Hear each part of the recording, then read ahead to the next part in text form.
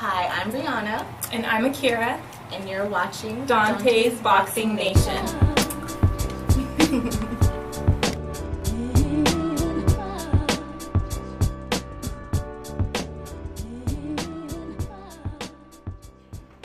Dante's Boxing Nation, what's going on, guys?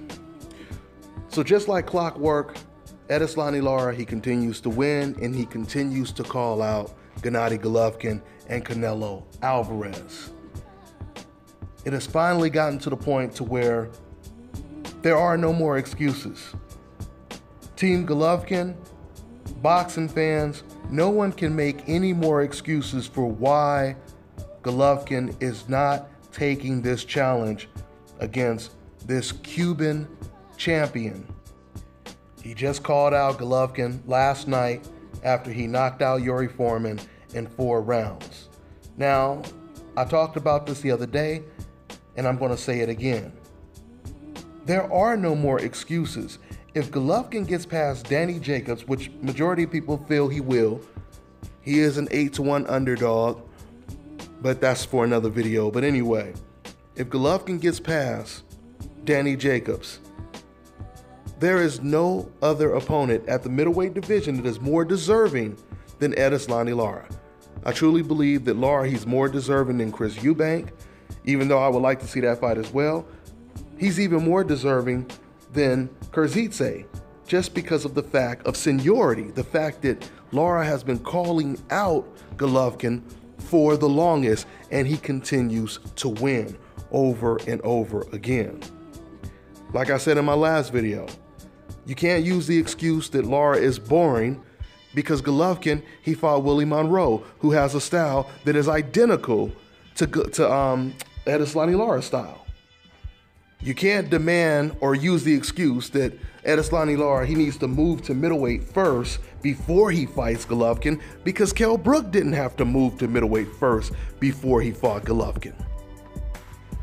You can't say it's a network issue, because Team Lara, they have already said they are willing to fight on HBO to fight against Gennady Golovkin. On top of that, even Golovkin's trainer himself, he never made any of those excuses.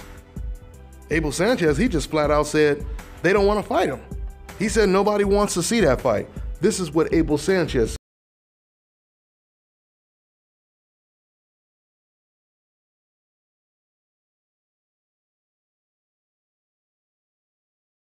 Golovkin's opponents, he would have probably never faced if we're going off of that criteria.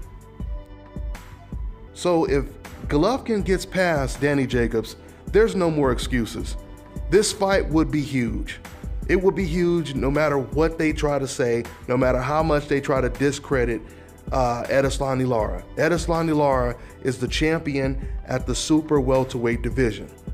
And he has the type of style that can really challenge Gennady Golovkin.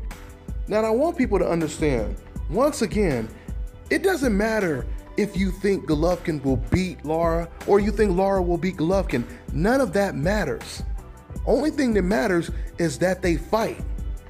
Even, like, for example, I may pick Golovkin to beat Lara, but I still want to see the fight, because these are the type of fights that we need to see. Not only that, but Golovkin himself, he should want this fight. Because if Golovkin could go in there and he could do something to ERISLANDY LARA that Canelo Alvarez or no other fighter has been able to do, which is knock out Lara, do you know how impressive that would look for Gennady Golovkin? I mean, when you listen to fans that defend Golovkin, they're still bragging about him knocking out a welterweight. So don't sit over here and tell me, oh, he would get no credit if he knocks out ERISLANDY LARA. I'm going to tell you right now, if Golovkin were to go in there, dominate, and knock out ERISLANDY LARA, he would get more credit than knocking out Danny Jacobs. And the reason is because Danny Jacobs has already been knocked out before. ERISLANDY LARA has never been knocked out before. So, and once again, with the Cuban amateur pedigree, this is the reason why Golovkin doesn't want that fight. But Lara, he continues to apply pressure on Golovkin. Let's see what happens. That's all I got. I'm on to the next one.